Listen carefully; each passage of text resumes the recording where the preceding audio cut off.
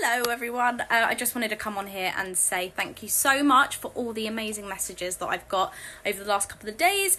It's been a lot, and I'm really excited about how excited you guys are about it. I am so looking forward to getting started. We haven't started yet. We are hopefully going to start filming in October, but obviously it's a very strange time, so we will see, and then hopefully it'll be out next year.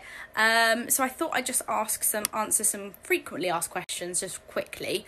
The first one is, how does the timeline work? And I'm kind of thinking that it will sort of follow on from Tracey Beaker Returns. I think Jess, the daughter, is going to be around 10 years old. So by the time it goes out next year, it would have been 10 years since I left the dumping ground.